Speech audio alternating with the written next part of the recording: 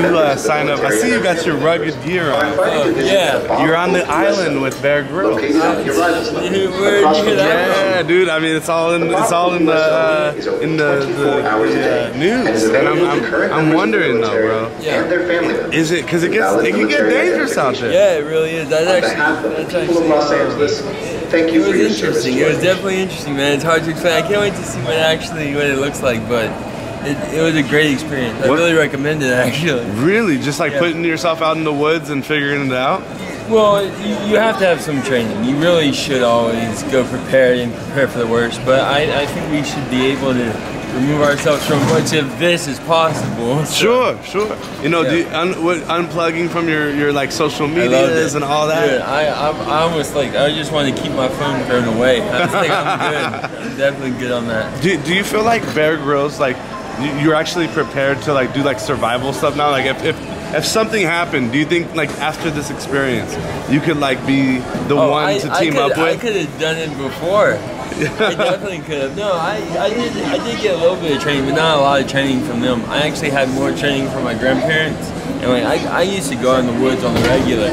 So I like it though. It's easy. If you have common sense, you can live in the woods. It's just like just enjoy it and be calm. If you start panicking, you die. What's the craziest thing you had to eat?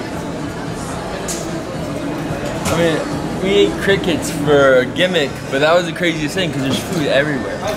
if you know and you live outside of a city, you can find food anywhere. It's so easy, but you just have to be able to look. I mean, I go foraging every once in a while, and some of the gourmet mushrooms, right? Yeah. Oh, you could pick out some bomb stuff, right? Oregon, like they have people that go and make bank off. There's like a show about it. I know.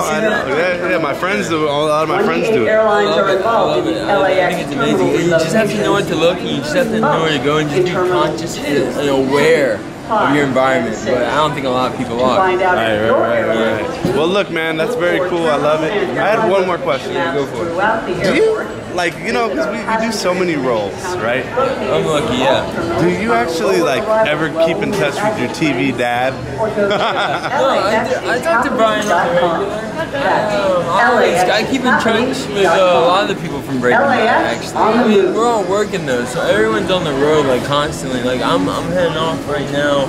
As soon as they get whatever sort figured out over there going.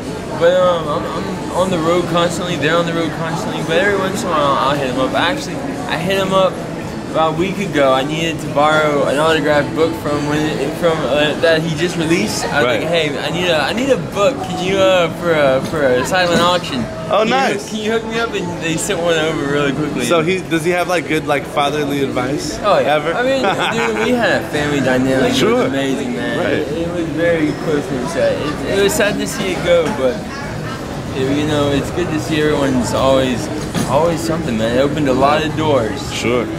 Definitely. Well, look, brother. Hey, survive out there. Oh, I like dude, it. I did, man. I am. You're real though, bro. I see you. You're real. They're comfortable, man. Those boots are made for hiking right there. Believe it or not, these are scuffed up from airports.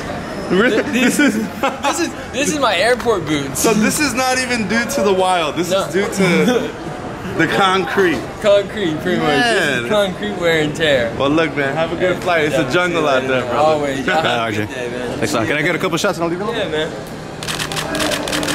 Thanks, man. No worries. Y'all been doing good? We're good, bro.